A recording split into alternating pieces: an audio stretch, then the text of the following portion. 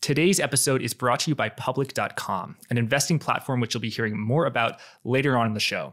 But for now, let's get into today's interview. Welcome to another edition of Forward Guidance. This time I am joined by Stephen Kelly, Senior Research Associate at the Yale Program on Financial Stability, and our frequent co-host and guest, Joseph Wang, founder at fedguy.com, as well as the Chief Investment Officer of Monetary Macro. Gentlemen, great to have you here. Good to be here. Great to be here, Jack. And great to see you, Steve. Yeah, likewise. Yeah, so, Stephen, you're an expert in financial crises, and people, myself included, are very dramatic, and they call anything a crisis. This is a crisis, that's a crisis. But your definition of crisis is very specific, and it has a very high standard for a financial crisis. So what is a financial crisis as you defined it, your team at Yale? And then how does it differ from like a vanilla recession or some sort of minor blow up in the hinterlands of the financial system? Yeah, so I would say there's definitely a distinction between what I would call a financial crisis and what I would call a market crisis. Like you said, a lot of folks will sort of ask leading questions to get someone to say Lehman. And now we have all varieties of Lehman. There's a climate Lehman. There's in Korea, there's a Legoland Lehman right now. All kinds of Lehman moments. But in reality, the last Lehman moment we had was Lehman. So I kind of think about a financial crisis as the perceived insolvency of the financial system, or at least sort of a domino effect of the systemic financial actors' perceived insolvency. So if in the event that you cannot aggregate the system, do you have systemic players that are perceived to be insolvent at the core of the banking system versus a market crisis, which would look more like long-term capital management. It might look like the nickel market. We're inclined to call these things systemic, especially those who have a lot to lose in those situations are inclined to call them systemic, sometimes because they want to bail out. But that's not a situation where the banking system ceases to function. Every business in the economy is effectively a customer of the banking system. Not every business is a customer of the LME or of long-term capital management. And so those things have recessionary impacts. They have macroeconomic impacts. They seem like a crisis because some market goes haywire. But we're not talking about a 10-year recovery in the absence of a serious policy response. I think Steve's definition is really good. It makes a ton of sense. So one of the things about Lehman was that made it systemic was that it would, as Steve noted, affect all of us. So back then, it was a crisis of the banking sector. And and we're all connected to the banking sector. I mean, if you have money, you put it in a bank, right? So if there are problems with the banking sector, then and you have a lot of, let's say, deposits at a bank, so you're lending the bank a lot of money above and beyond federal insurance, then obviously that puts you at risk. And nobody wants to see all their money go poof. And at the same way, many people depend upon banks for credit. So that's something that is very much touches a broad scope of the economy. So I think that's a good definition of a crisis, or more simply, whenever the Fed has an emergency meeting. I think that rises to the crisis level. Thanks, Joseph. And so, Stephen, you said we haven't had a Lehman moment since Lehman, since Lehman Brothers was allowed to go bankrupt in I think August of 2008. If I were to ask you, why is that the case? Why have we not had these systemic crises? To what would you attribute it? Would it be the ample reserve regime of the Federal Reserve? Would it be regulatory regimes like Basel III, which you can get into? Would it be the Bernanke put, as some people propose? The story is one about bank capital and the post-crisis regime. I mean, part of this we just need to step back and say these events are rare, right? Lehman events are rare. You have a macroeconomic story and a confluence of factors, basically, that lead to 2008 in the macro situation. But we have a new regime, and it takes time for risks to build around a new regulatory regime. And what we saw in 2020, and again, there's 1,000 asterisks next to 2020 because the policy response was so good, or so active rather. But we saw a resilient banking system that was able to continue to function through the crisis. And a big part of that is the post 2008 reaction, which was to find capital where we could and shove it into the banking system. And we basically decided, we're not okay with the trade-off that we had before of, banks clean up the mess and we let them run down their capital ratios, because that works most of the time, and it just didn't in 2008. And we decided, okay, we need to think more about the two-sided risks here. We need more capital at the core of the system because it's really hard to find capital in a crisis. So when Stephen's saying capital, that's like a liability of the bank. So what that means is that, let's say the bank makes a loan and it starts to lose money in that loan. What happens is that those losses, the capital buffers those losses. So the amount of capital that the bank has is basically the level of losses it can absorb. And if it doesn't have a lot of capital, like it didn't back in during the great financial crises, then the bank goes bust and then it goes bankrupt like Lehman. And as we all know, that's not good. So like Stephen mentioned now is that by increasing the amount of capital in the bank, the amount of loss absorbing capacity the banking sector has, that makes it less likely that a bank would go bust. And so that makes the financial system safer. Thanks, Joseph. And I'll just add a couple things there, actually. And just to further Joseph's point, I mean, one thing to keep in mind, and this often gets lost, and especially when you're a failed bank, Sam Bankman-Fried, not a banker, but has been making this argument lately of, we were solvent at the time of failure. Lehman makes the argument, we were solvent. And maybe they were from an accounting perspective, but what matters is the perception of enough capital, as much as having enough capital to buffer those losses. Because you don't want to be a counterparty of a bank that might not have enough capital when you have other options and you have safer options.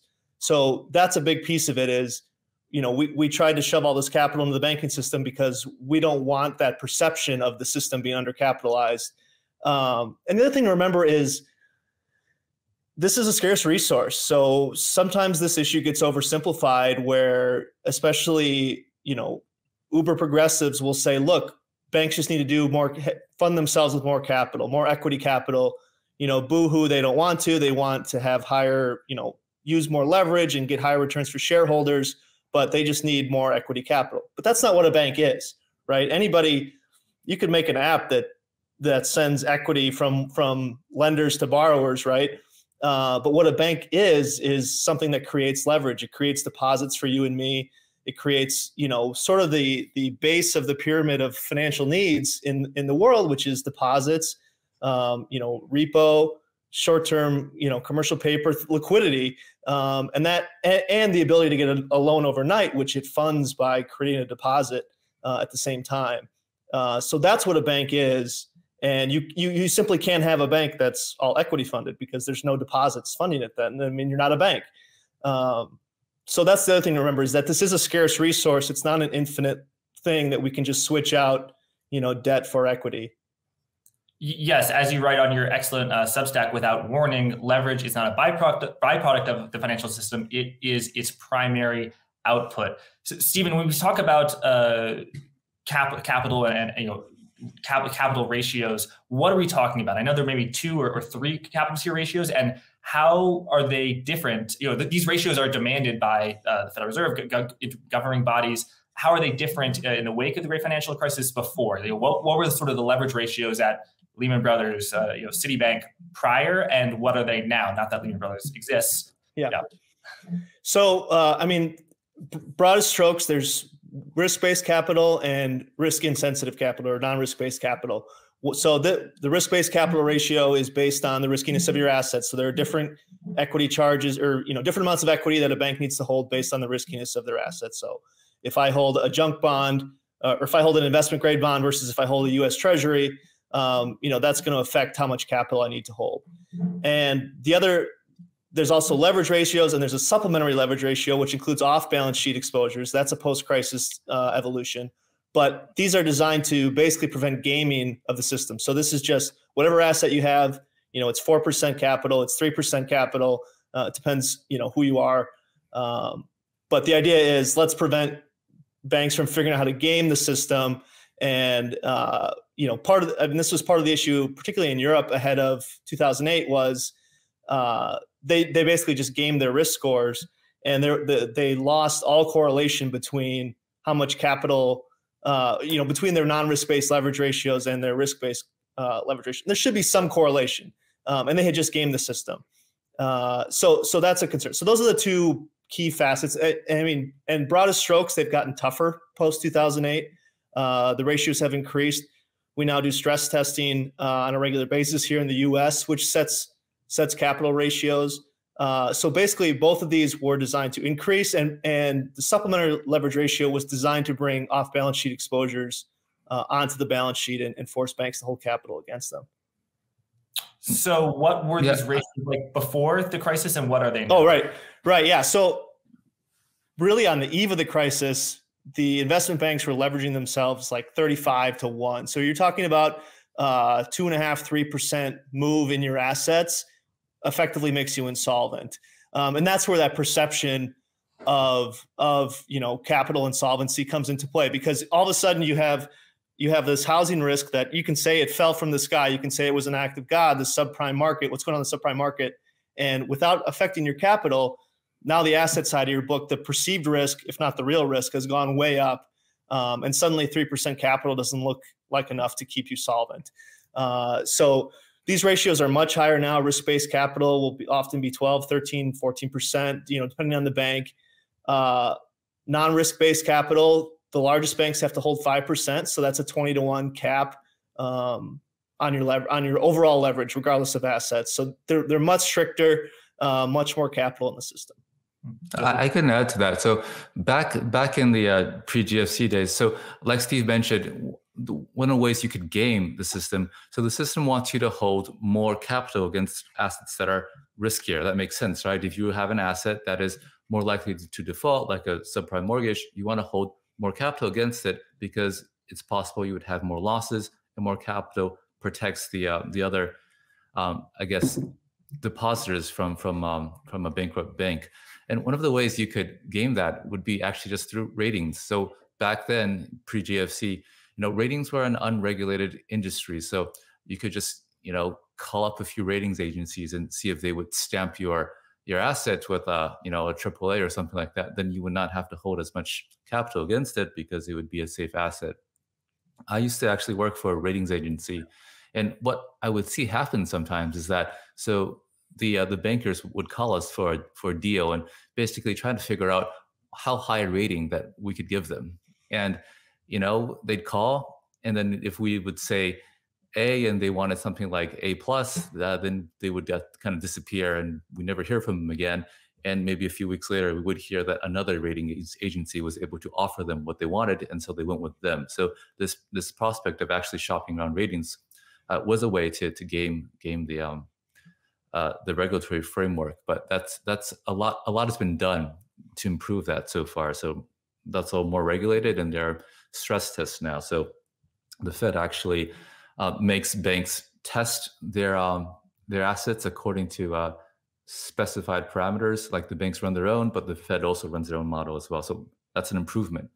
And like Stephen said, the off-balance sheet stuff was a really big innovation. So pre-GFC, you could have a lot of what would count towards regulations was not the same as the actual risk that a bank held, because a lot of it was in terms of off-balancing derivatives that really wouldn't show up on a standard regulatory balance sheet. But since then, they've added supplementary leverage ratios, which Stephen mentioned, that forces banks to include that potential future exposure into their leverage ratio. So again, it's making the system a lot safer.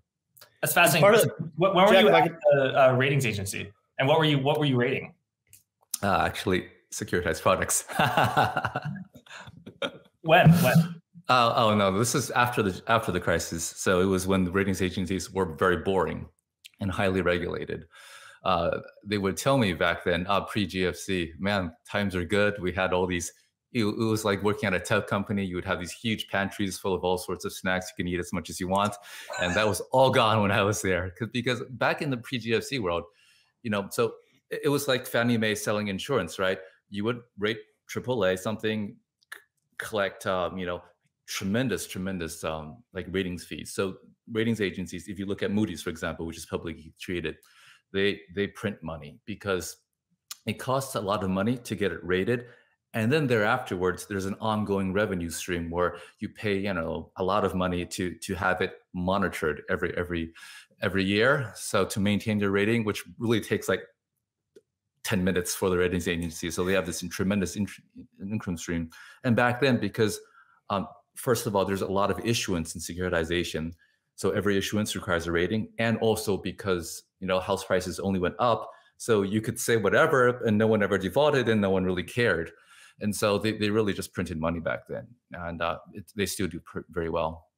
And Jack, part of the story here too is, that illustrates how much incentive there is across the system to economize on capital. So sometimes the rating agency story gets told as like, the rating agencies rated stuff AAA and then went and sold them to Joe, Tom, and Sue.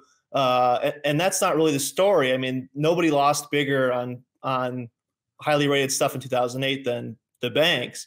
And everybody had an incentive basically to mark this stuff higher than it was. And everybody knew. The whole street knew. The whole street was doing the same thing that Joseph described. They were playing the rating agencies off each other. They were getting higher ratings.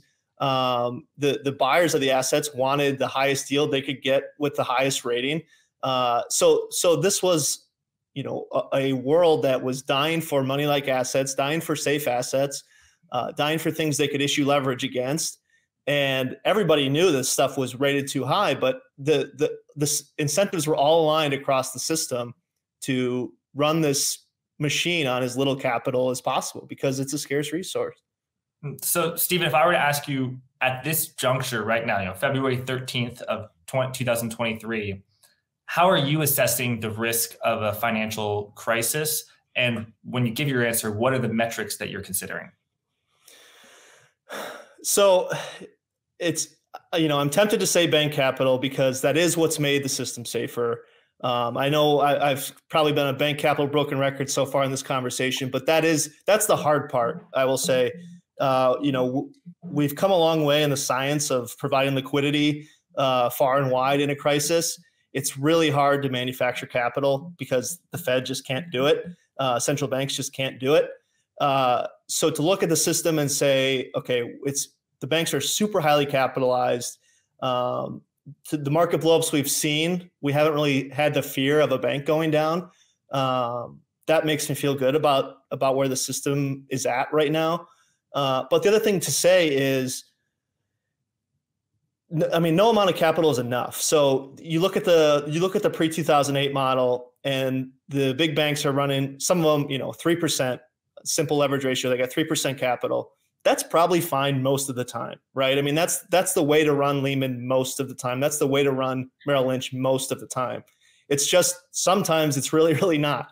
And you can look at Credit Suisse right now, 14% capital, and the whole market's calling it undercapitalized. The shares trading at $2 a share. It's never enough capital for 100% of the situations, and that's why we still have financial crises. You want banks to be banks. There's going to be risks like this. So, I don't see the risk of a financial crisis in that sense. Going back to my original definition of, are we going to run into a situation of perceived insolvency of the system? I would say we're very, very far from that, and the macro situation is just too strong right now. But would we see, another hedge fund blow up that maybe hurts some banks like it did Credit Suisse, for example? That was kind of the match that lit their fire the last couple of years. I certainly could see things like that. We could see a fund blow up. We could see another market blow up, whether it's in commodities or, the treasury market liquidity or wherever else. But I feel good about financial crisis risk at the moment. Just to go in on Credit Suisse, as you say, trading at $2 a share, a little over that. How is that not systemic? How would a potential, failure of Credit Suisse, not that I'm calling it as, likely to happen, but how would that not cause a financial crisis in the same way that a Lehman did? And by the way, when I'm asking this question for folks who are listening to this, there are a lot of differences. So don't assume that I'm equating them. So I just looked that up. So just for reference, guys, Credit Suisse, in back in the GFC days, it was about $28. Today, it's trading at $3. So yeah, it has not been doing well. Yeah, and I it's hard to, UBS might have gotten the most money of any. UBS got a huge chunk of change in 2008, and now they're looking like they could be the white knight for Credit Suisse.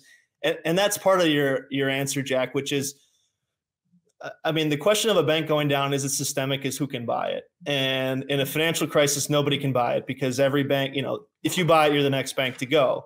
And we can try this a little bit. And this goes back to why we have more capital in the system now. Like if you look at 2007, if the crisis ended in 2007, you have, Bear Stearns buys up its hedge funds. You have Citi bringing a bunch of off-balance stuff back onto its balance sheet.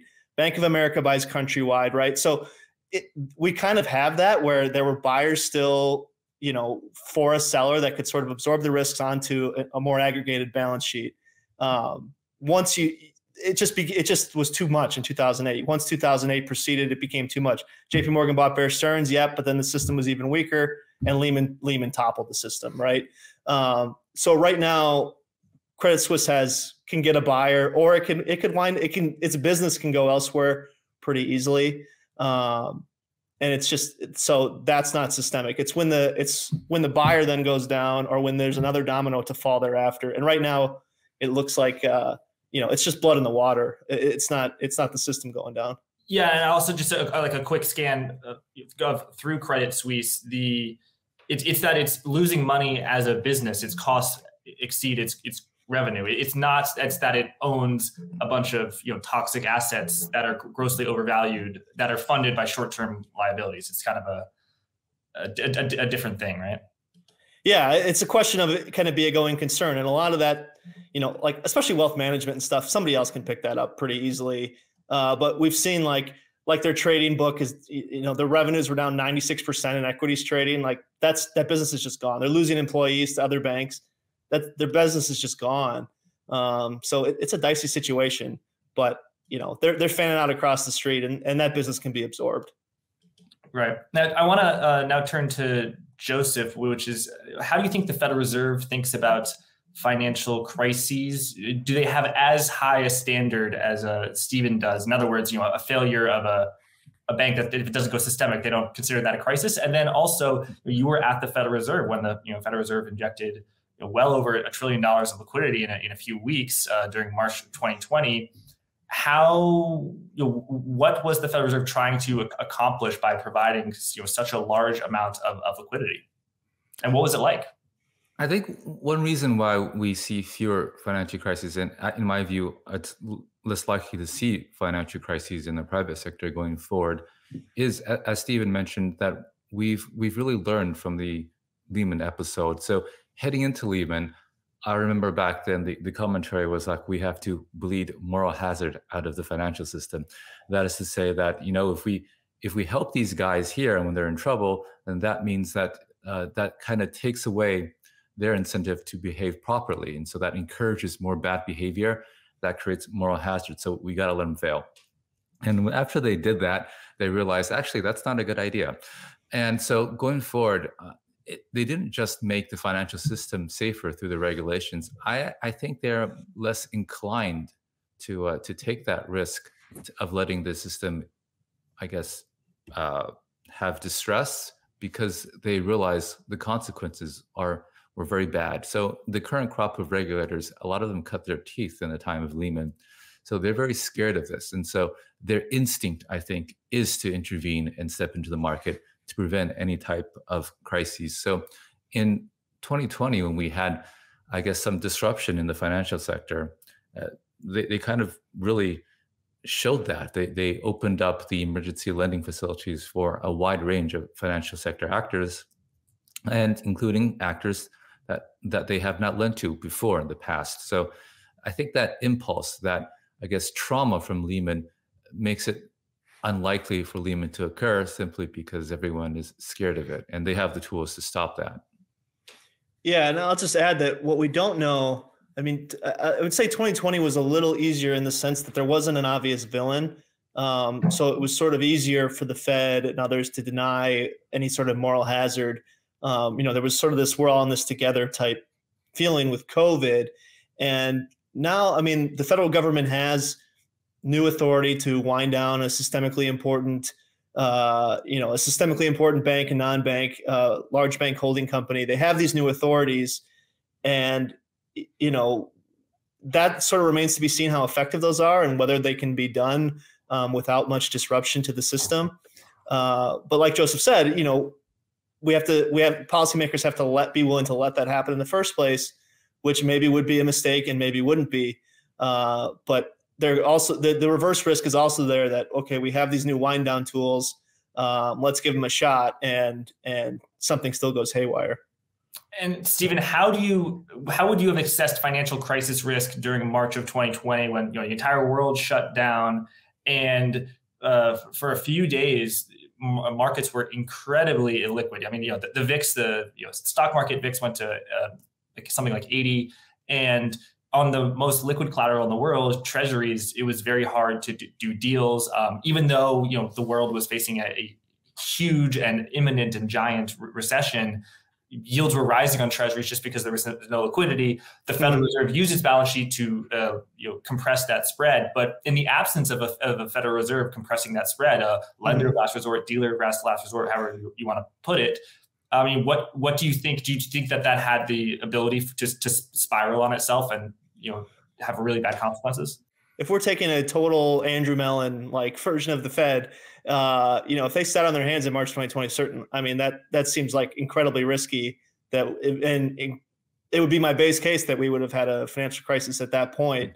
But I don't know. It's an interesting question to say, what if the Fed shirked its responsibility? To me, that was a pretty obvious case. It wasn't like do they cut rates, don't they? To me, that was a pretty obvious case of the Fed's got to do something. But it was like the dog that ended up not barking. I would say at the time, we didn't necessarily know, we didn't have a vision for what COVID would look like long term, and it never got to that scary point. I will say that, and part of it was really how fast the Fed was, but it never got to the point of oh my God, this bank or that bank might go down. Credit default swap spreads never really blew out. It was never really a major rumors swirling around a given bank. It just didn't have any of those components of fear of a financial crisis. And a lot of that, I think, is due to the Fed and how fast it was. If you've been listening to Forward Guidance, you probably know that Treasury yields have been surging. Right now, with US Treasury bills, you can get a 4.9% yield on your cash. That's pretty good. It's even better than what you get with a traditional high-yield savings account. So owning US Treasuries is great, but buying US Treasuries is super complicated, or at least it was. You used to have to go to a bank or navigate a government website that looked like it was designed in the 90s. Thankfully, investing platform public.com has changed all that with the launch of Treasury accounts. Now you can move your cash into US Treasuries right from your phone. And you can do it with the flexibility of a bank account. There are no minimum hold periods or settlement delays. In other words, you can access your cash whenever you want. And the best part is that because it's government-backed treasury bills, it's an incredibly safe place to park your cash. Public will even automatically reinvest your treasury bills at maturity, so you don't have to do anything to continue growing your yield. A year ago, your cash earned you nothing. Now it can yield up to 4.9%. So what are you waiting for? Go to public.com/forwardguidance to move your cash into a treasury account today. Thanks, and let's get back to the episode. Joseph, being at the Federal Reserve during March of 2020, how were they perceiving the risks, and how are you assessing market liquidity? I mean, something can, the index is only going to 40, but it's possible that there's simply no quotes going on. I mean, if there's no liquidity at all, things actually might not look that bad, right? Because it's the stock's still trading at $10, even though there hasn't been a bid since 3 days ago. And then also, how do you think the Federal Reserve assessed the ability of huge rate cuts of cutting rates to zero, as versus the inordinate amount of quantitative easing or balance sheet operations of buying tons of agency securities and treasuries? Which do you think was more effective, and which did the Fed think was more effective? And then I want to get Stephen's take on which is more effective. My perception being on the open markets desk back then was that there was tremendous amounts of panic, and the Fed was really just willing to do anything to make it go away. And remember our chat with Nick Timareos on his book, and one of the things his book reviewed was the Fed was actually inching close, potentially even buying mutual fund shares. So they were willing to provide liquidity to a wide range of non-bank financial institutions. And what actually was rolled out was what was actually contemplated was more than what was actually rolled out because conditions improved. So that kind of, in my view, kind of completely forgets the moral hazard concerns of acting in this way, because I think moral hazard is a legitimate concern, because if everyone perceives that the Fed is going to step in and support, say, the private credit market, whenever there's a significant distress, then your incentive obviously is to just lever up and not worry about this. So what was something that the private investors once had to worry about, now because of the Fed's actions, is something that they've outsourced to the Fed to worry about. So I think socializing all this risk has some consequences that probably are not apparent immediately, but may become more apparent later on as people adapt their behavior to kind of not price in certain risks. Now, about whether or not rate cuts or I guess the balance sheet, how they operate, I think they operate in different channels. And back then, what you really wanted was a more quantity-based approach, because some people needed actual cash.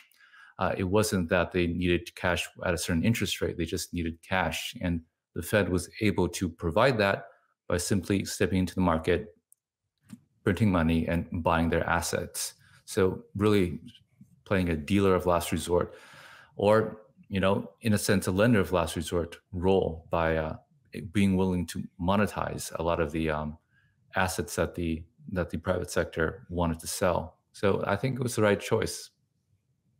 Yeah, I would totally agree with Joseph. And it goes back to the point you were making, Jack, of what's important is that there's a price, more so than what the price is. I mean, classic financial crisis dynamics is total adverse selection and no trading occurs.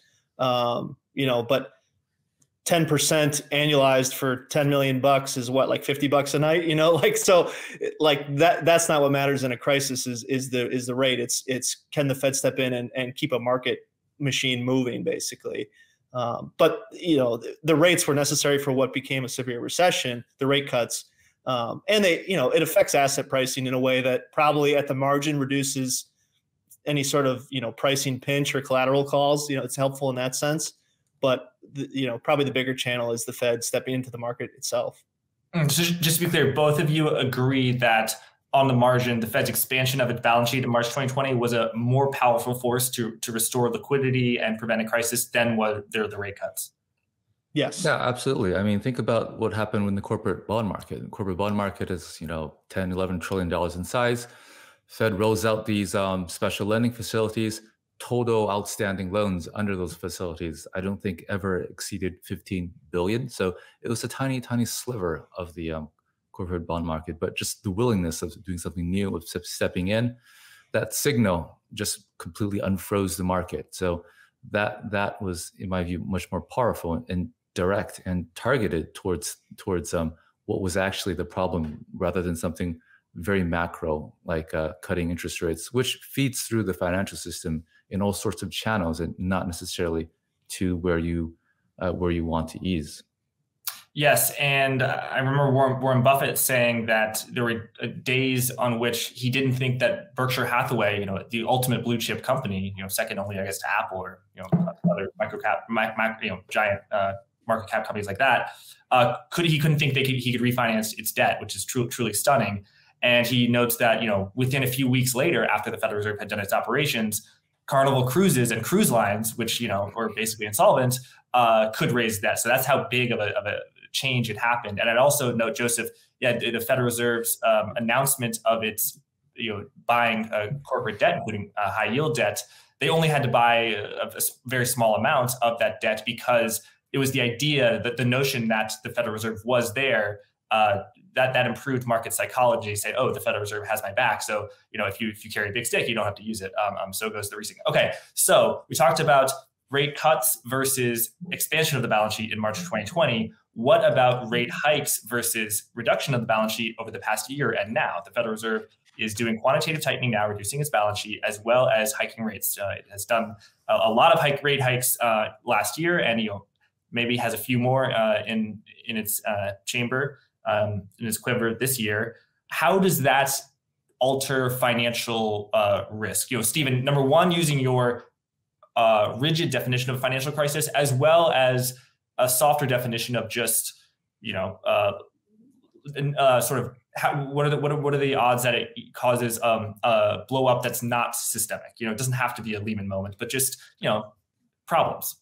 Yeah, I would say the latter is certainly more likely. I mean, just sort of as a matter of fact, as you drain reserves from the system, the risk goes up that they're not in the right place at the right time, which means somebody gets pinched on a payment, gets hit with a collateral call they can't meet. So that risk certainly goes up. And, that's like the 2019 repo blow up type risk where there just aren't enough reserves in the right place at the right time. And that's sort of a market stability issue. It doesn't really raise to the level of like a Lehman type thing, like you said. So that risk certainly goes up. And, there's financial tightening from the rate hike side, of course, too. And you see various distress start to rise up as a result of that. I mean, even liquidity in the treasury market has gone down as rates have gone up.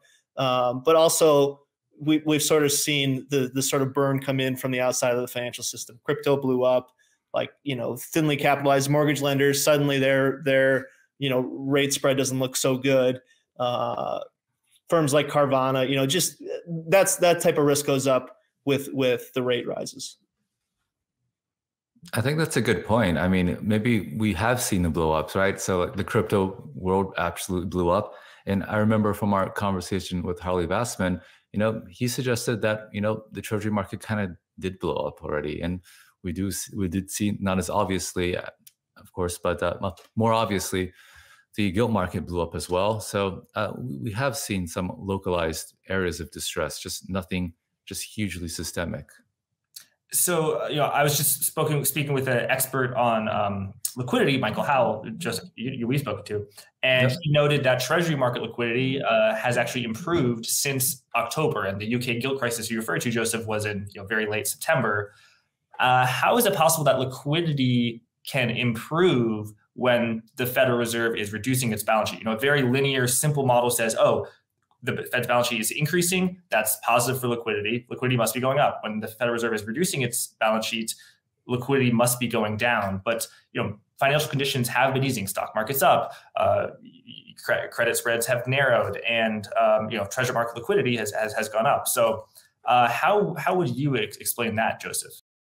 Well, I think when it comes to market liquidity, it's just buyers and sellers, right? If you have a whole bunch of, if they don't meet at the right price, then you're not going to have good liquidity. One of the things that's happening is that I think many investors in the market perceived that there would be some kind of recession. And according to their framework, when you buy treasuries when there's a recession. And so that's been giving a bid on the treasury market for the past few months. And I think that's been giving a lifeline to that market even as QT commences. And if those investors change their view on the economy, maybe that bid will go away.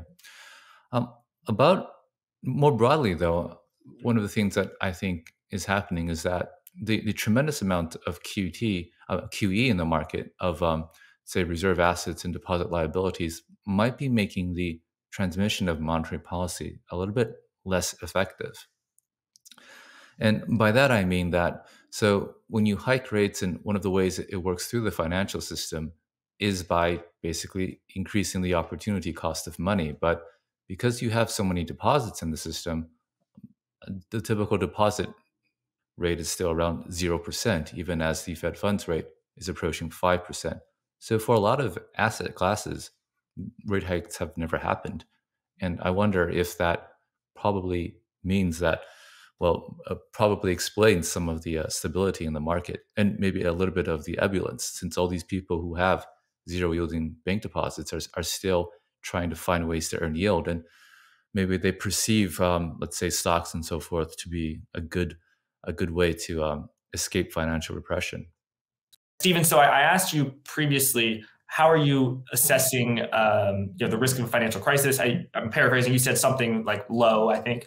What would have to change for that to become high? What would you have to see on your screen a line, a chart, a series of numbers that makes you say, oh, wow, all the work that I've been doing on financial crisis, it's going to be, it's extremely important because we're about to have one. Yeah. So it's,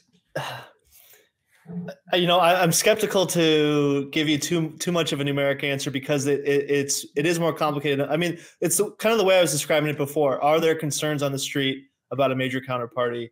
Are firms losing business, or a systemic firm losing business structurally? There's a lot of smart people that have built these systemic risk indicator whatevers, and they're really, really good at predicting past crises. It's just to watch for it on the screen is our prices disappearing, our bids disappearing, our credit default swaps on banks going up. I mean, those kind of things, anything. I mean, are the shares trading at $2 a share? Everything is really sort of revolving around a systemically important bank or financial institution and what's happening across the street, right? So the Credit Suisse situation is not systemic because we're not seeing this, at really anywhere else. Their situation is very idiosyncratic. If what was happening to them was happening in multiple places, that would be a concern. So really, are we seeing trade failures? Are we seeing haircuts go up in repo transactions? So it's a broad suite of things, and it's not going to look the same every time, of course. But a lot of times what we find is that the response can look the same across these situations. So those are the kinds of things that I'm watching for. Like I said, right now, more what I'm watching for is what's the next market blow up, because those we are experiencing. We've seen commodities blow up, power markets in Europe, corporate credit in South Korea, the gilt market, a little bit the treasury market, crypto, right? So these are sort of the market blowups, and the banks have stayed resilient, and they've almost stayed on the sidelines. And that's part of, I think, the story of why we're seeing talk of central bank rescues when the banks are fine, right? That's sort of a weird position historically for us to be in, where we're saying, okay, the banks are resilient, but we want the central bank, we want the ECB to step into commodity markets, even though banks are fine. And that part of that is, it goes back to the bank capital story and how these banks are sort of self-preserving in a modern environment, which it may be that they don't play the rescue role, that we've historically encouraged them to do. And that's sort of the tension that we're seeing now is we're letting these market blowups happen, and we're talking about central bank intervention, and the banks are fine. Right. I know that's early harbinger of the bank crisis that was to come from 2008 was the freezing in the securitized mortgage-backed securities, subprime CDOs that happened in the middle of 2007, where some Bear Stearns hedge funds failed and stuff like that. So a lot of people talk about Big Short or Paulson's big trade. I think that most of that happened in 2007. The bank failures were many months, if not a year later.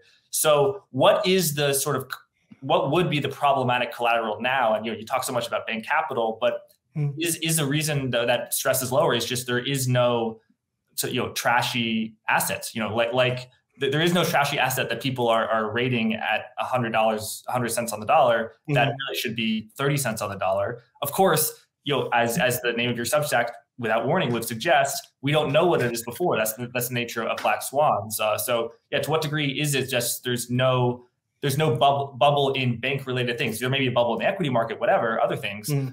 But when it comes to there's no giant debt bubble. How relevant is that? And then also, if there is a problematic asset, what do you think it is? Because I know you write about shadow banking as well. I want to get to shadow banking. Yeah, I would say, generally I have no idea what the next collateral is that's going to blow. And what we know about financial crises is that they're always and everywhere some sort of money that breaks down. So we talk about the housing market in 2008, but what was so pernicious about it, what was so devastating about it, is that it backed repo and it formed the backbone of these bank balance sheets. And so it was a breakdown in what was effectively money in short-term money assets, the repo market, commercial paper. That's what caused the financial crisis. So that's why we go back to those sorts of things when we're talking about where is the next financial crisis, because any collateral can break down. And this sort of speaks, I guess, to Fed stress tests, and they'll test different asset classes depending on the year, and that's nice, and it keeps the banks guessing. But what was so effective about the 2009 stress test is they stressed housing a whole bunch, because that was what we knew was already the bad collateral, and that's what lent so much legitimacy to those results. So we may not, I don't know. It's a macroeconomic question to say what's the next collateral that's supporting money that's going to blow. I mean, the one thing I will say is, and I mentioned this earlier, the Fed is backing a lot of money creation now in the reverse repo facility, and that money is going to be fine. And they stand behind the Treasury market, so any sort of Treasury-backed repo is going to be fine. I mean, we have a much bigger government presence in money than we did pre-2008, and that is stabilizing. Without that reverse repo facility, that money, money market fund assets would be in private repo, private commercial paper, and Treasury bills to some extent. But eventually, there's a price gap that opens up, and there's all kinds of incentive to issue that kind of paper. So the question is, where's the next money spot to break? And I don't know, and I don't know what the collateral will be. But it's important to keep watching money markets, but they are much safer than they were pre-2008. Joseph, I know you're thinking that you have thought that the potential collateral to break could be the U.S. Treasury market, particularly the longer end, and certainly the Treasury market was under a lot of stress last year. Has the improvement in liquidity, particularly Treasury market liquidity, as well as the fall in inflation, which would on the margin increase demand for Treasuries, theoretically, has that made you slightly less concerned about a Treasury market blow up, or does that worry remain in equal force? The worry remains. So, like Steven, when I look around the financial system, everything looks fine. I think we've really done a good job in making things safer. But part of it, of course, is that the risk has been, in a sense, socialized. And so it's moved from the private sector to the public sector. So I guess the thinking now for me is, now, how does that manifest? If we know that if anything bad happens, we'll have the public sector jump in and gobble up the losses. What does that mean for the risk of the public sector? And if there were to be a blow up in the public sector, what would that look like? One of my favorite economic analysts, Martin Armstrong, talks about that sometimes there are problems in the private sector, and when that happens, as it did in the 1930s, everyone rushes into the assets of the public sector. But sometimes, as we see throughout history, the public sector has issues too. I think that manifests, one, in higher yields, as the issuance is just structurally huge going forward, and higher inflation as well, because in a sense, when you're issuing treasuries, you are just printing a form of money. So I don't think that it's necessarily something that will be, I guess, very sudden, but I think gradually the risks just build up. The way that the public sector is being managed financially is just not sustainable, and really not reasonable either. Joseph, when we first did our first interview on forward guidance, you said that throughout after the Great Financial Crisis, the Federal Reserve wanted to stimulate the economy via the wealth effect, but now the wealth effect is too high. They want the reverse wealth effect, so they want the value of stocks and bonds to go down. Investors who are paying attention to this should act accordingly. That thesis played out extraordinarily well in 2022. Now that we're over a year past that, and the Federal Reserve has done a lot of work on hiking rates, as well as quantitative tightening, and the stock and bond market have fallen in value significantly, particularly the bond market. But they're on a little bit of a tear right now, sort of a new bull market, people are saying. How would you assess your original prognostication, which has aged well? Would you alter it? Would you say things are different now? No. So I think right now what's happening in the market is that you have two different narratives as to how the future looks. You have one narrative where inflation will be persistent in the market. And so what we saw last year will continue to play out. And you have another narrative in that inflation is coming down soon. The Fed is going to cut rates. And so we'll all go back to how things were, let's say, in before 2020. And I still believe that we are in a different regime where inflation will be persistently high. And that means that I still think interest rates will continue to rise, especially longer dated interest rates. What that means for equities, I'm not actually super clear because you have a lot of things that go into equities beyond simply where interest rates are. What I feel more comfortable saying is that I feel like the dollar will be continue to strengthen, probably significantly so, simply because as we raise interest rates throughout the world, some countries have more, I guess how monetary policy transmits is different from each country. For other countries, you can go a little bit higher and you have a big impact, like you see in Canada, where the Bank of Canada has basically called it quits simply because a lot of their mortgages are short tenors. And so you just hike a little bit and that immediately gets felt throughout their households. But the Fed, the US is very different. The households here are much more resistant to interest rate hikes. And so as central banks around the world try to fight inflation, the Fed can go and has to go higher than others. So that I think mechanically widens the interest rate differential for the dollar compared to other currencies. Stephen, I know that when interest rates go up, banks can make more money on their new loans. However, when interest rates rise, it can decrease the value of their holdings of treasuries and mortgage-backed securities. Same thing as the Federal Reserve owns. Advanced, large, G-SIBs, globally systemically important banks can hedge that with interest rate swaps. But the Bank of Minnesota, the small time like community banks may not have access or be familiar with the sorts of hedges. And so I'm hearing anecdotally, admittedly, reports of small banks throughout the United States that are functionally insolvent in terms of their tangible book value. If they were forced to sell everything, that value would be less than the value of their liabilities. And if you own something like XLF, which is owns Berkshire Hathaway, JP Morgan, Bank of America, that may not affect those, but this makes a real difference all across America. How concerned are you? Have you looked into this at all, and how concerned are you as a market risk? Yeah, I would say I'm not incredibly concerned.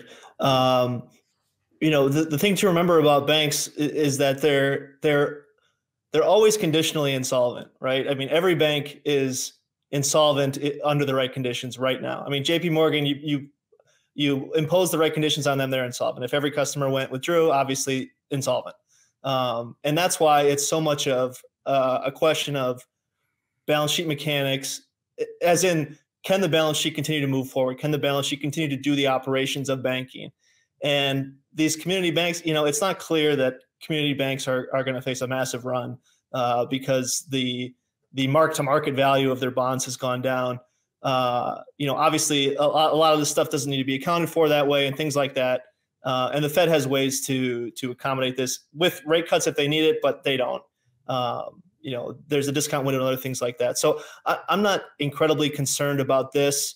This just goes to, it serves as another reminder of why being a bank and having your product be money is a great business to be in, because they're still minting 0% interest rate deposit accounts to fund their continued operations. So, this seems pretty stable on a go forward basis, at least for the time being.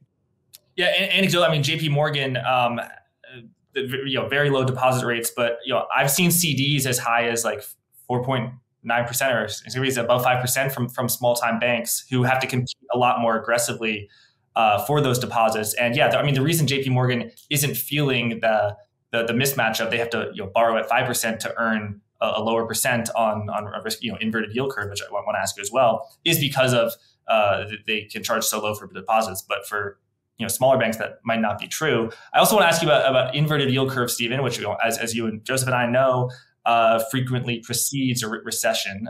In fact, it's hard to find a recession that's not preceded by an inverted yield curve. What do you think about the theory that inverted yield curve doesn't only predict a recession, it actually causes it, because it just sort of causes distress in the money market? And how, to what degree, if any, does that affect your perception of financial risk? The 2 10s is 80 basis points inverted. Yeah, I would say generally it can add to stress. There are funding structures that make sense more on an upward sloping yield curve. I mean, this is probably some of the distress we're seeing in some of the firms I mentioned earlier that are are essentially doing the business of banking, but they're, selling cars or whatever, that it totally weighs on their funding structure.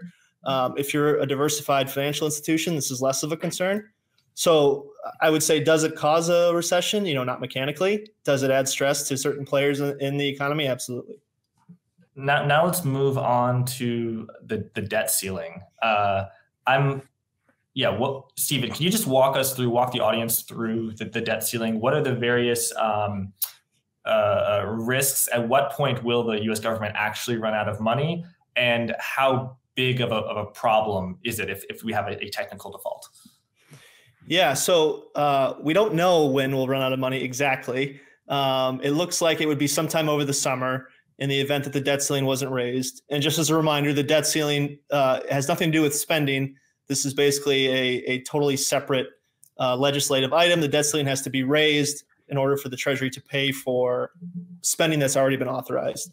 So it seems like we'll run out of funding at some point over the summer. And in the event that, we sort of hit that, what's called the X date, it remains an open question. And both Janet Yellen and Jay Powell have sort of demurred when it comes to what their priorities would be in the event of a technical default. A lot of folks think that prioritization would be given to the U.S. Treasury debt, just given its importance in the international financial system. That is politically probably a nightmare. That's pretty self-evident, but I will leave it at that. I mean, you're talking about not paying, government salaries or pensions or things like that, and you're paying off the government debt. And then you can imagine the headlines like, oh, the U.S. government pays China, but not their soldiers, like all sorts of bad political heat like that. The other question then is, what does the Fed do, if anything? The Fed really, again, Jay Powell has demurred and said this is Treasury's responsibility. This is Congress's responsibility. The Fed, I think, would be willing to accommodate.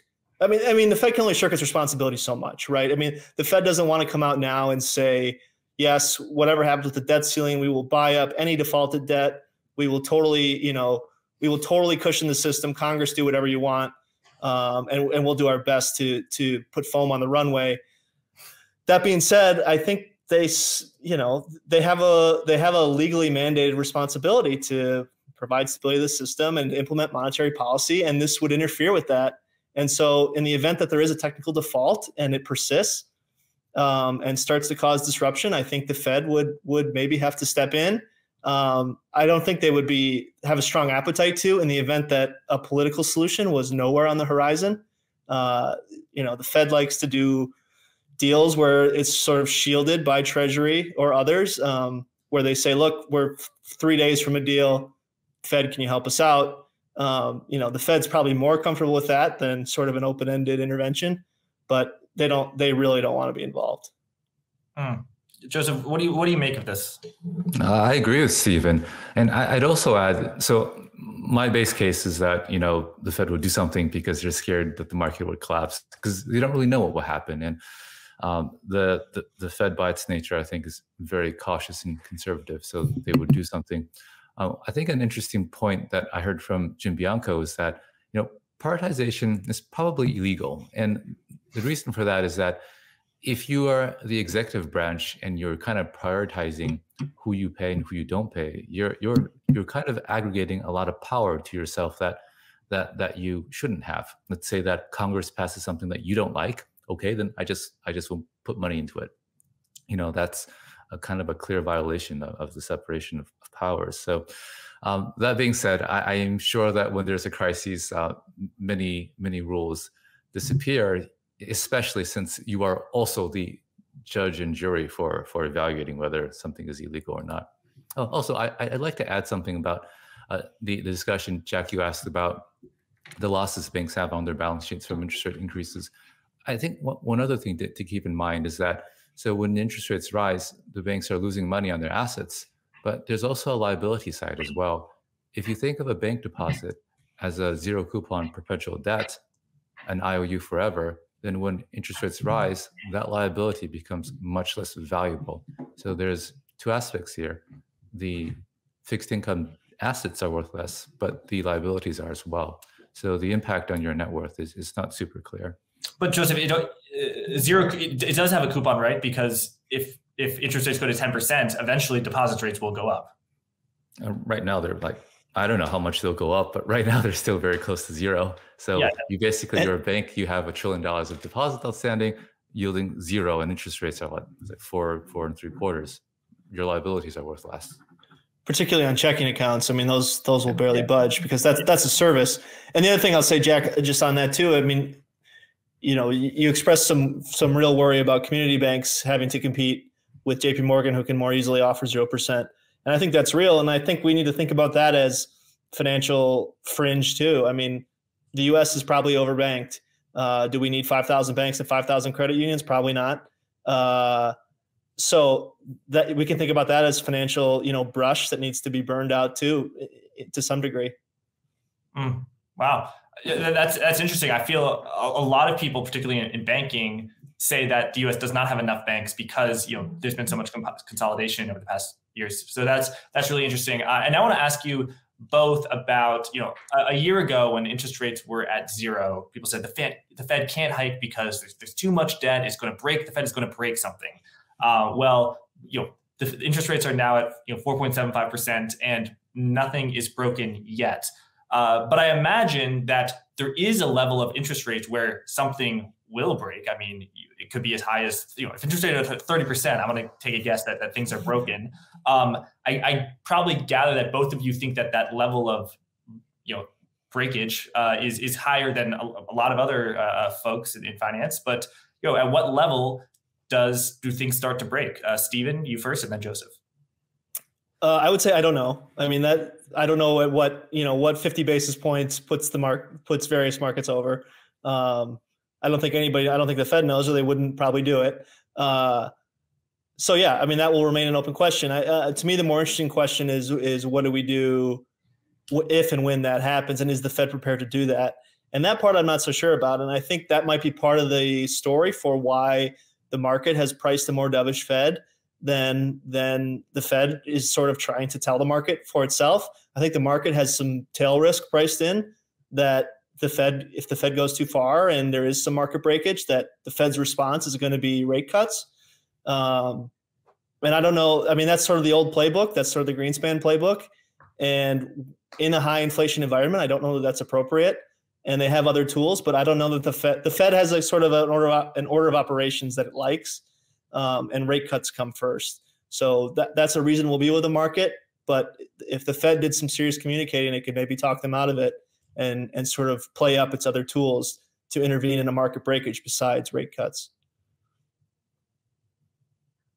Yeah, I also have no idea when it's too high either. I'm surprised that we got so smoothly up to close to 5%. So this surprised me, and that suggests that there's real resilience in the financial system. One way we can see this is that household net worths are still, very, very high, just close to all-time highs. And as we've been talking about, the banking sector is strong.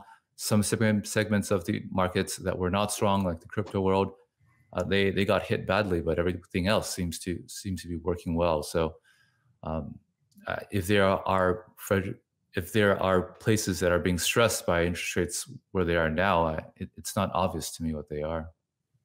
Right. And so now I want to talk about other pockets of stress, which could be the focal point of a blow up or a systemic crisis. So we already talked about the sovereign market, treasuries, other sovereigns.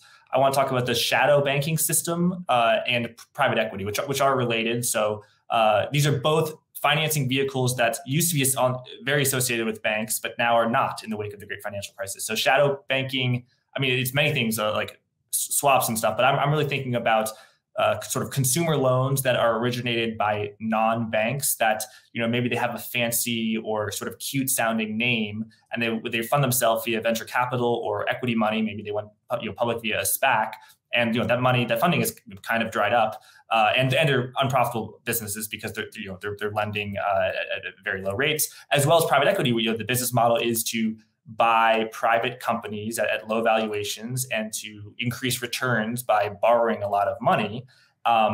we had a very bubblicious time in private markets for venture capital, as well as companies could be taken over by SPACs. So, if you're private equity and you're getting paid to do deals, you're going to do deals. And you were buying companies that might not have been as undervalued as they were in the past. Maybe they were even overvalued. And by the way, you were borrowing at 0% plus a spread. Now you're borrowing at 4.75% plus a spread. I imagine that challenges that business model a little bit. So yeah, Stephen, how are you thinking about the risk within shadow banking, a sort of fintech, as well as private equity? I would say it's important to think about the way that private equity or similar, private credit, similar actors fail and what happens when they do. So, for instance, there's been a lot of hype recently over Blackstone having to pause withdrawals in their real estate fund. And these are funds and entities that can sort of go into wind down mode and realize the value of their assets over their liabilities, right? So they have long-term funding that they can lock in if they need to, if it's not already locked in. They can manage their assets, to fruition. It's not the same as, say, a systemically important bank, which is sort of lending its balance sheet out to the whole system to do credit and liquidity transformation and do prime brokerage and provide overnight financing and things like this. And like we've talked about before, providing the short-term money holdings as well, whether it's in deposits or repos. So this is much more of a matched book type scenario in these, longer term funding and longer term assets. And in the event that they fail or they are overrun with withdrawals, it's a macroeconomic question. And right now, it seems like the Fed is okay with that deal. Like if SoFi or Loan Depot or some big private equity fund has to wind down, the Fed might view that as a tightening of financial conditions and a discipline of the market, and that's a case where they can more credibly do so. Joseph has talked about the very real concerns with moral hazard, and broadly, we do need to have a more serious discussion, a more serious structure around what actually gets rescued in a crisis and how we treat that preemptively. Because, for instance, there's no credibility to saying that the Fed's not going to rescue money market funds. Like there's just no credibility to that, or that they're not going to rescue someone with a $251,000 deposit because FDIC insurance runs out of $250,000, right? I mean, that's just not credible. But there are entities like this where it's a macroeconomic story, but inflation's a little high, unemployment's at 3.4%.